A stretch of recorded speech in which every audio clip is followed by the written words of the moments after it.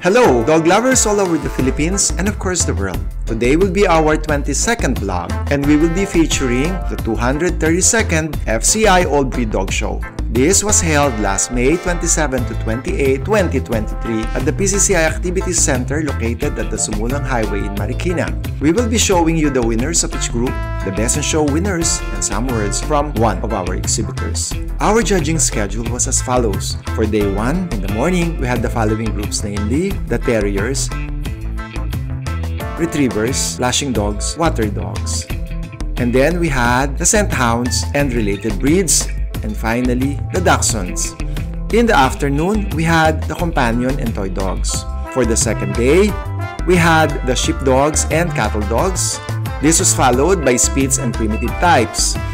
In the afternoon, we had the Pinchers and Schnauzers and other Molossoid breeds. A total of 293 dogs were judged for the show.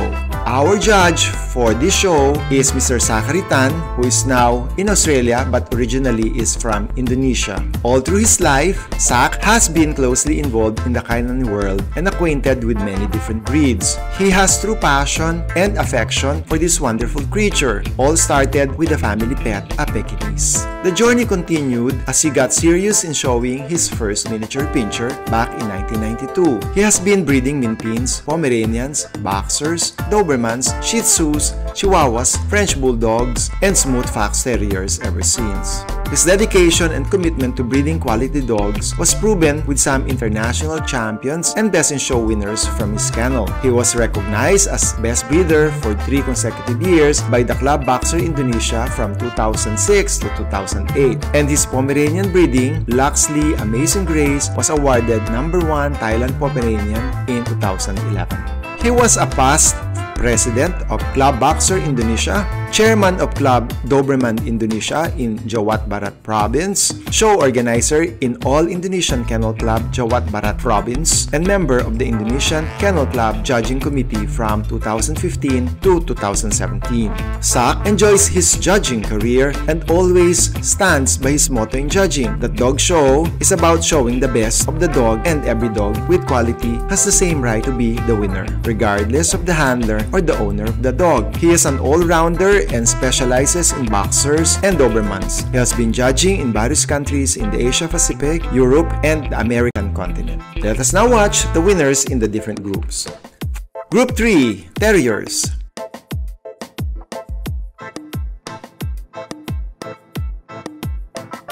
The best in group, Yorkshire Terrier. Second best in group, Scottish Terrier. Third best in group, the Welsh Terrier. Fourth best in group, Lakeland Terrier. Best Philippine-born in group, Lakeland Terrier. And the best junior in group, Scottish Terrier.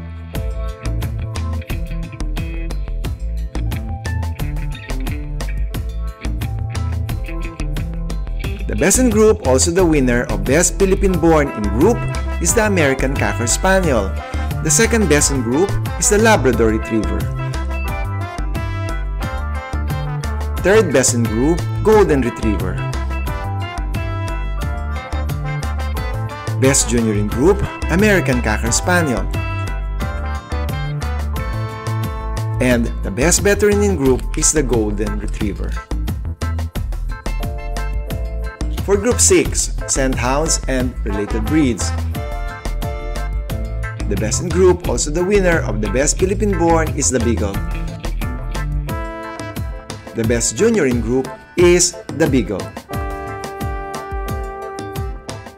For Group 4, Dachshunds.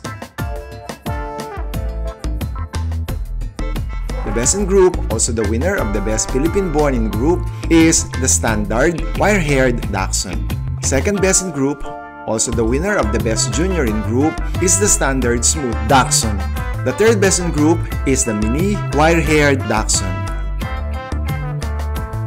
The fourth best in group is the Miniature Smooth Dachshund. For Group 9, Companion and Toy Dogs.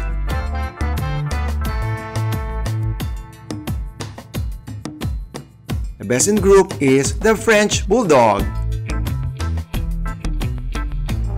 Second best in group, the Poodle. Third best in group, Bichon Frise.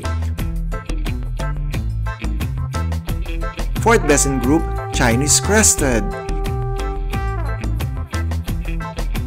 Best Philippine-born in group, the Shih Tzu. Best junior in group, Long Coat Chihuahua. Best baby puppy in group, the Bichon Frise. For group 1, sheepdogs and cattle dogs. The best in group is the Pembroke Welsh Corgi. Second best in group, Shetland Sheepdog. Third best in group, the German Shepherd Dog. Best Philippine-born in group is the Pembroke Welsh Corgi.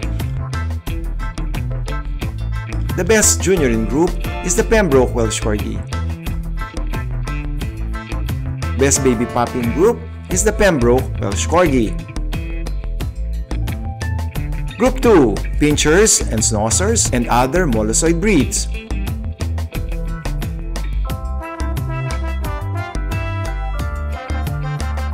Best in group, the Bull Mastiff. Second best in group, the Doberman.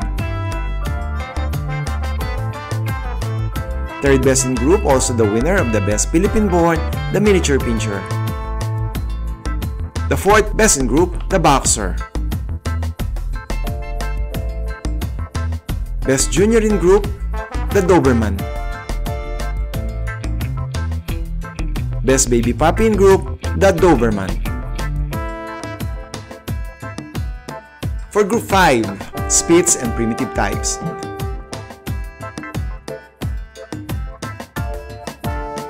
The best in group goes to the Pomeranian.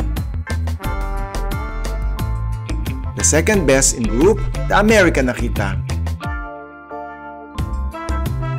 Third best in group, the Siberian Husky. Fourth best in group, also the winner of the best Philippine-born, the Chow Chow.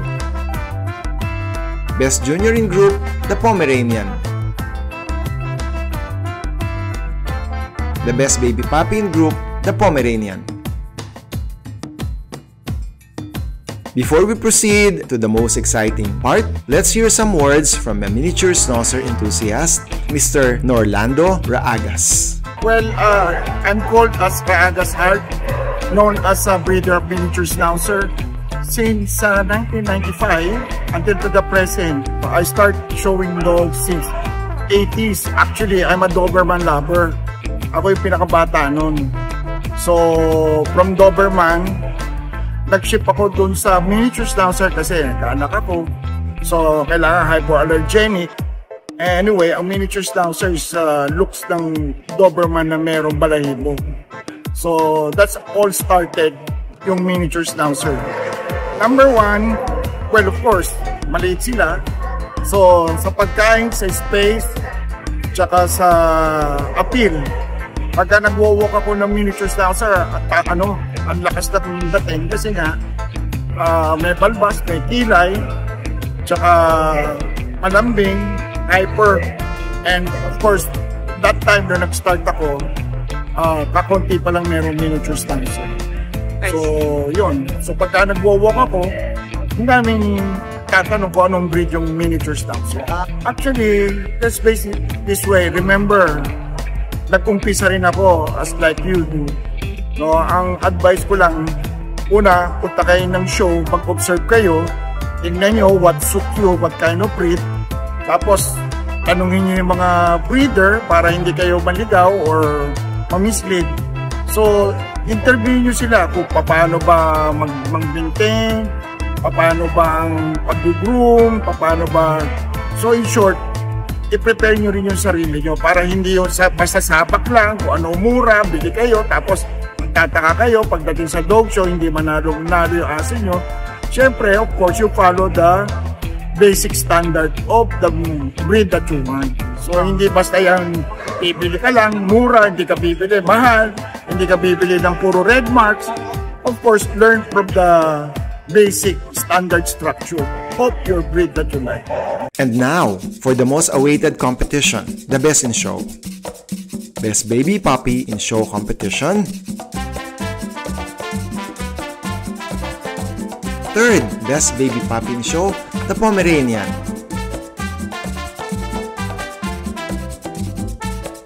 Second Best Baby Puppy in Show, the Bichon Frise. Our Best Baby Puppy in Show is the Doberman. Best Puppy in Show competition.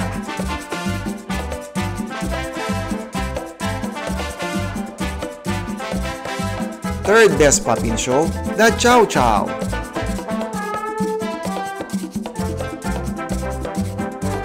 Second Best Puppy in Show, the Rottweiler.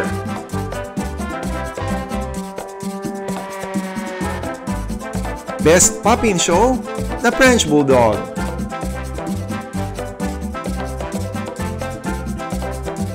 Best Junior in Show.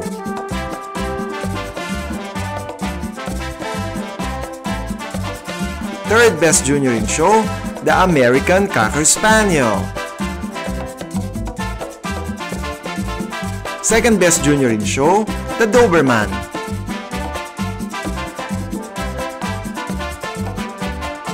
The Best Junior in Show winner is the Pomeranian. And now, for the Best in Show competition.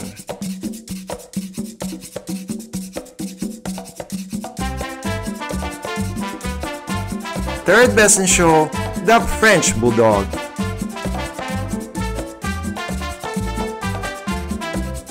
Second Best in Show, also the winner of the Best Philippine Born in Show, is the American Cocker Spaniel. And the winner of the Best in Show is the Bull Mastiff.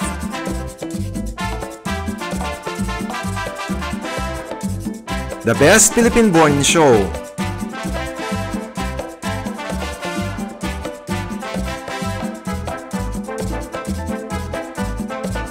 Third Best Philippine Born in Show, the Miniature Pinscher.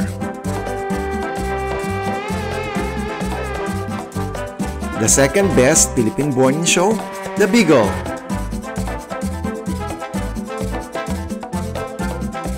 The Best Veteran in Show is the Golden Retriever.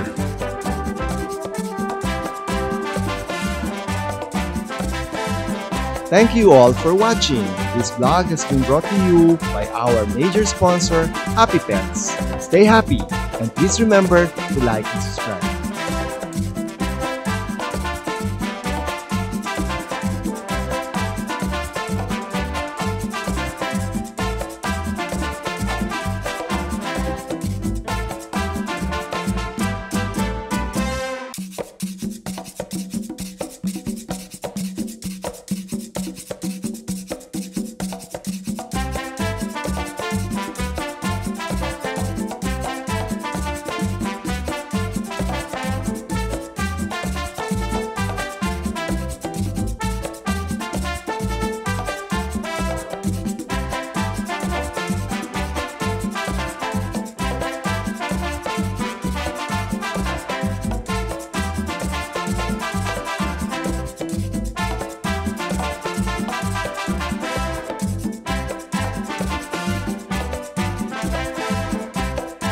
Don't forget to like and subscribe to this channel.